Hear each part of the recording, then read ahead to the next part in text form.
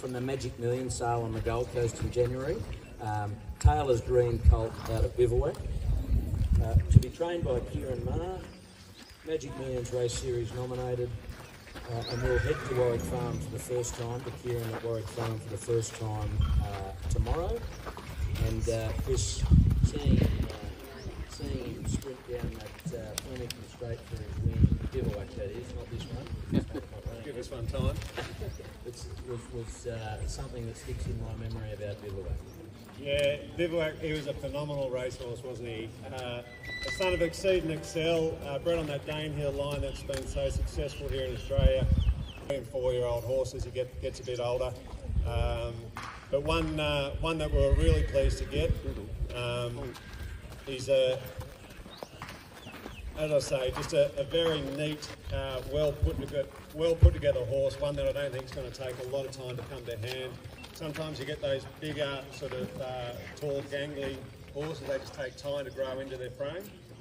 This bloke doesn't really sort of fit that mould. So yeah, we're really pleased to get him, and a son of Bivouac was exciting for sure. So shares available in Bivouac, so come and have a chat to me. And as I said, heading to Kieran for a first little look around on Monday. I should just say too, very closely related to Swift Witness, which was a highly talented horse itself. It ran in both the Magic Millions and the Golden Slipper before training on to win it at stakes level company as well as an older horse. So fingers crossed this bloke might follow suit. Are there any Taylors in the audience? No one has a surname Taylor? I thought you meant Taylor as in clothing. Whatever, no, that's all right. I just thought it would have been a leg into this or There would have been. But anyway. Nice try. Yeah, you plugged it correct. Thank you.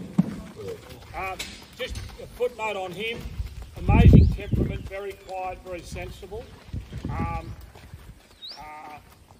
Broken in, went out for a month, came back in. All these colts are the same. So I suppose we're cutting ourselves on the back here.